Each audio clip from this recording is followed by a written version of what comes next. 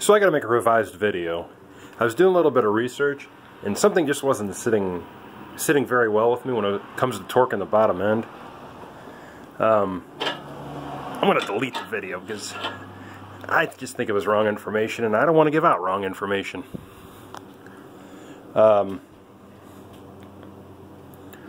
So when you get used rods and mains, these are torque. The procedure they use is torque angle. You're using a degree wheel to add an additional amount of twist to the fastener instead of the traditional torque wrench method.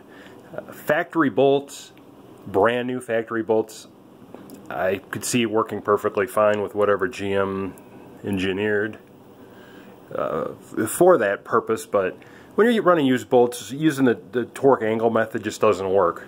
Anyways, my mistake, and I didn't think I gave you guys enough information in terms of how much foot-pounds to use. Previous video I said on the outers 45 and the inners 55, but as I was going over it and I was experimenting, it just does not seem like enough torque. So add another 10 pounds per, meaning doing your sequence, 1, 2, 3, 4, 5, 6, 7, 8. Start from the center, work your way out and around. Center bolts first. Work them up in 3 steps. Take them up to 15 foot-pounds like they said. Next step, take them up to say 35 foot-pounds. And then finally finish them off at 65 foot-pounds. So 15, 35, 40-ish, then 65. Same with the outers. The outers, the sequence was, it's 15 foot-pounds.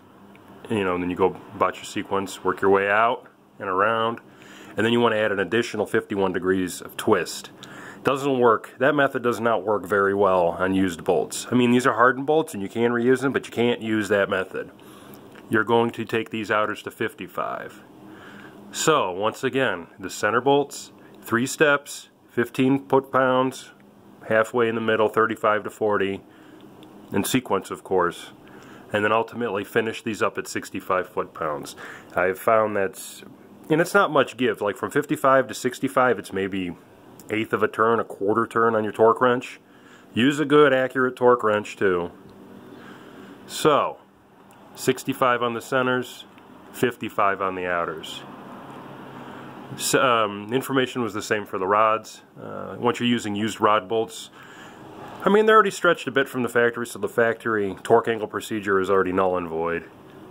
Take these to 50 foot-pounds, let them sit overnight, check them again, make sure they're at 50. 50 on the rods, 65 on the center, 55 on the outers. Sorry about the confusion. Something wasn't sitting right with me. I don't want to give you guys bad information, and I got to own up to it, so it is what it is. I mean, I found from several different sources the information they're giving you. It's anywhere, they tell you 15 foot-pounds, then add 60 degrees of twist, or 75 degrees of twist, or 85 degrees of twist. When you're using used factory hardened bolts, you can torque them like you're supposed to. Let them sit overnight so they can relax, check them again in the morning, and ultimately check your fasteners once again previous to final assembly when you put your oil pan on, and so on and so forth.